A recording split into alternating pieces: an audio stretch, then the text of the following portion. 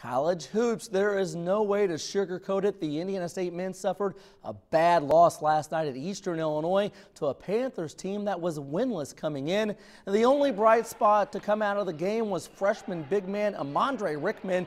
He provided a lot of energy off the bench, scoring 10 points, grabbing 8 rebounds. Both of those were career highs. Rickman is just 6 games into his college career, but he already understands his role with the Sycamores.